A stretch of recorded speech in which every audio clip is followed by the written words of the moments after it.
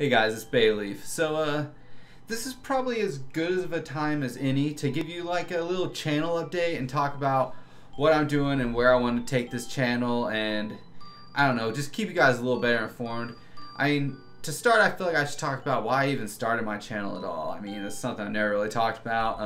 I feel like I need an excuse to go and do what I love and play horror games. I mean, I like playing games. I like playing bad games. I like playing, short games. Really, any game, it doesn't matter. But this gives me a reason to go and spend a little bit of time, like 30 minutes of my day, find some little game and get to play it to completion and have a little nice relaxing time. And I just kind of enjoyed uploading it and talking to you guys. So from there, I guess the only thing to talk about is what I'm wanting to do with the channel is I really enjoy just strictly gaming, and most of my content probably will be because this is my excuse to do it. But I think I want to kind of branch out and do other sort of things. I don't know. I've just always got some stupid idea for a video I want to shoot, and I figure, this will give me an excuse to post those on YouTube, so it seems like I'm doing it for an actual reason besides just shooting dumb videos for my wife to watch. And speaking of, I'll probably end up doing a little more with her because we have a lot of fun. I mean, I'm sure you guys may have seen the cringe videos we did. Those were a lot of fun, and the streaming with her and whatnot. So I'll probably bring her in a little bit more, not all the time, because I like the show to be about me. And she's got her own channel and whatnot, so she can do that. But so going to where I'm going to branch off and stuff, that's really where I guess you guys come in handy. Like, first of all, for everyone who's actually been watching these, like, I cannot express how much I appreciate you guys being here and watching my videos. I don't get many, but I can.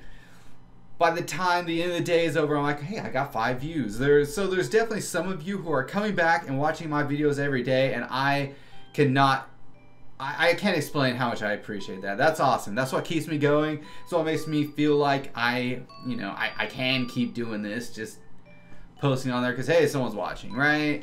And for the people who have subbed, like, you guys are awesome. Get notifications whenever I make videos, like, good on you. But this is where you guys really come in handy, because I do want your feedback. If I post a video, do something stupid, and post it, and it just straight bombs, and you guys are like, oh, this sucks, tell me. I want to know this stuff. I want to know where I'm doing badly at. I mean, you can tell me if I do well too. I like that.